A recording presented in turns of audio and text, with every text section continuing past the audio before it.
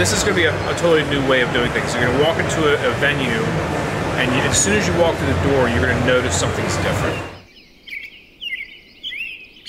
Sound's going to be moving around, the visual will be moving around. They drop their device. They start connecting to what's going on around them, and they really start keying in. And you can slip in your messages, and you can, you know, grab their attention from the get-go. This is the first year I've been as excited as I am because I'm able to actually make it seem like nature. This isn't, you know, sounds coming out of speakers. You feel like you're really, truly in an environment now. And Elisa is the game changer for me and what's made it to where I can actually take it to that level. You've always been able to make a sound system cover a specific area and make just the sound go there. But now you can move it and blend it, and it doesn't sound like it comes out of a speaker, it just exists. It doesn't come from one place, it comes from everywhere. And it's more natural.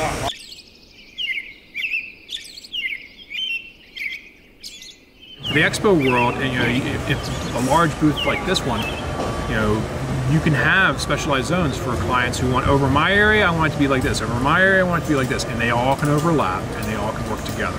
Over on the Elisa processor, it represents where those speaker placements are, and as I move things across the screen, it blends between multiple speaker zones. So I can make the single source item become a bigger space within the spectrum, and I can also make it seem like it goes further away in distance.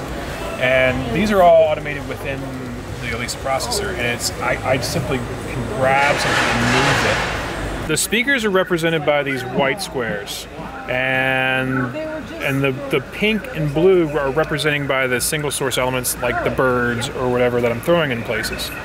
It's the simplicity of being able to achieve what I need to achieve. There's a lot of other processors out there that I've worked in the past that, you know, there's a lot of automation. I have to go in and tell it, okay, at this point in time do this, and at this point in time do that. This, it's a GUI, it's a little controller that does all the processing for me, and it makes it a lot easier for me. You can also, you know, have all of your videos and all your different things be a lot more impactful and not just loud. Loud isn't necessarily a good thing always, you know. And, you know, it's the simple things of just having the ability to follow a person's voice across a stage using tracking systems, and it sounds more natural. It allows you to focus better on the message.